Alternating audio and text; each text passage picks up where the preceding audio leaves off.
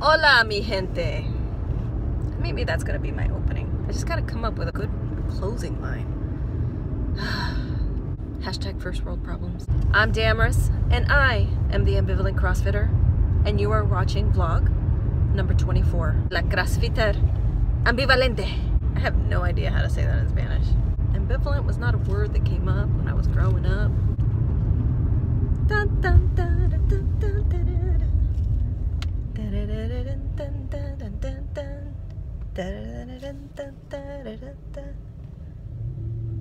Okay, so I obviously did not make it to the gym. As you can see from my hair, it's actually done. Don't I look cute?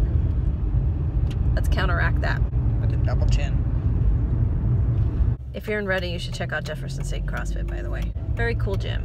I love it there. I feel completely encouraged, and like, these are my people.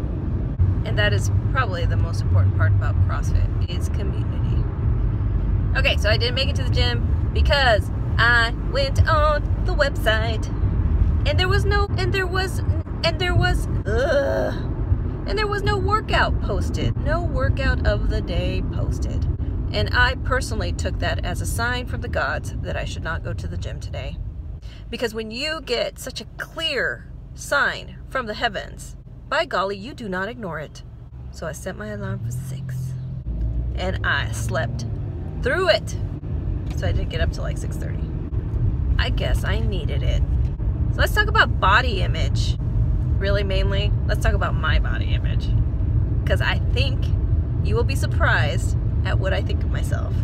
Or maybe you won't be. So to set the stage for this conversation, I had a lot of self-esteem issues growing up because I have never been a small girl. I was a size 9, women's 9, when I was 13 years old. My daughter, she's a 2. I think she might be hitting 4 right now.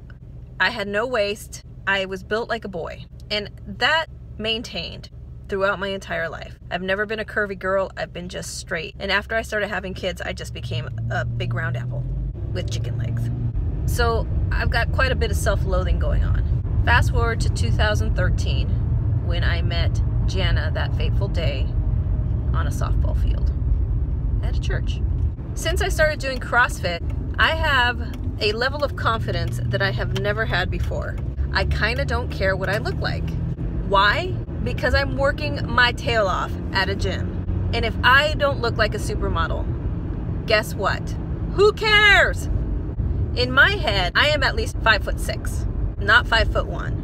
And I move with lithe grace across the gym floor. When you look at the video though, that is not the case. But in my head, that's what's happening. I'm not the roly-poly middle-aged woman that you see trudging from one station to the next. I am an athlete and I bound from one station to the next. Ridiculous, I know. But I think it's okay.